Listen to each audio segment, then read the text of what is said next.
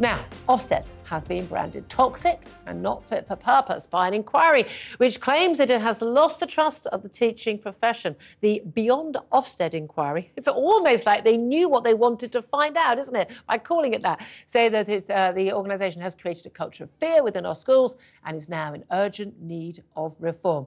Well, absolutely fascinatingly, this organisation that started this inquiry, Beyond Ofsted inquiry, is funded by, you'll never guess who, the National Education Union, the most left-wing, militant trade union in the country, which, what a surprise, represents an awful lot of teachers who don't want their own homework marked. Well, joining me right now to discuss all of this is former teacher Baz Ramaya. Good morning to you, Baz. Morning, Julia. Thanks for having me on. Thanks for joining us. I mean, I have to say, this is basically like asking you to mark your own homework, basically saying, look, teachers don't really want to be told that they're not up to scratch and the school isn't very good and kids aren't learning enough and they're unhappy and they're facing bullying or anything else. What they want is they're saying, it's all a bit stressful to be told when we're rubbish. We would like to decide things for ourselves. We want to mark our homework. There's a reason why we have an Ofsted inspector. It's because we can't trust teachers and head teachers to mark their own homework. Well, I think we can all agree that we want all of our young people to have a great education, Julia. And I think in the spirit of that, we do need to talk seriously about Ofsted reform. And that's for two reasons, Julia. I think one, when we look at the research evidence, there's actually a very weak relationship between Ofsted judgments and the actual quality of teaching in schools, particularly when we look at outcomes and things like exams. And secondly, the trust issue is important, Julia. The Ofsted has lost the trust of the teaching profession and head teachers, but also the trust of parents. And institutions can't function when they lack that trust. So well, OK, but we had the death of a head teacher, and apparently there has been other instances of a head teacher, Ruth Perry. She died in January. It was believed that she took her own life because she knew that a negative Ofsted report was going to be published, downgrading her primary school in Reading from its highest rating to the lowest over safeguarding concerns. And we also know there are problems with inspections, which used to take quite a long time and are now sort of spot inspections, very quick.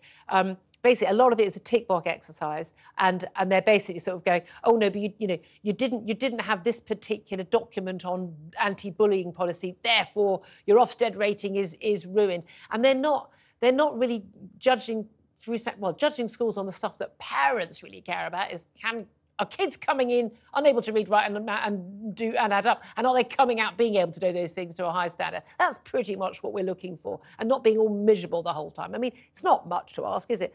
But because a head teacher or a few head teachers are under too much stress, that's not a reason to throw the baby out with the bathwater.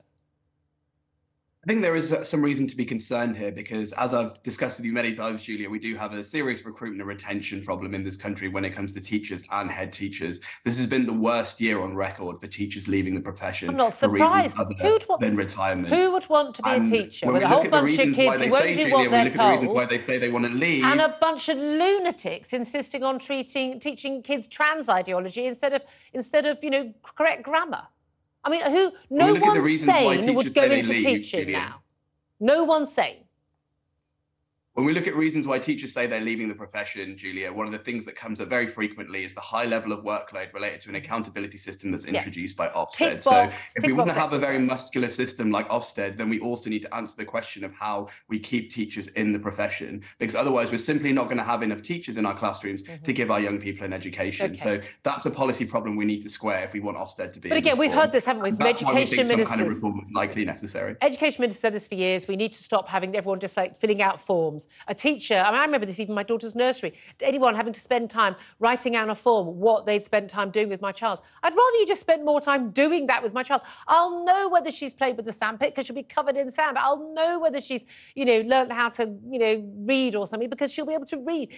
This stuff shouldn't be done like that. But again, that's a formatting issue rather than the principle of teachers and schools cannot mark their own homework. We know this because when in 2020 they were told, oh, well, we can't have any exams. You'll have to decide how children should, what schools they're getting exams. Most schools completely over-egged the level at which their the pupils were going to get to. They lied about it. We know they're not trustworthy. I think I want to be really clear here, Julia, that the two reports that have come out in the last 24 hours commenting on reform for Ofsted, neither of these reports, including the Beyond Ofsted report, neither of them are calling for the abolition of Ofsted. What they're calling for is reform to Ofsted to give it a new role that is focused on inspecting schools to understand what's wrong with them, but then giving those schools the support that they need in order to make the reforms required to make sure young people in those schools can get a great education. I think it's really important here to see some kind of reform here as just being part of a normal everyday conversation of how we can make our public sector more effective.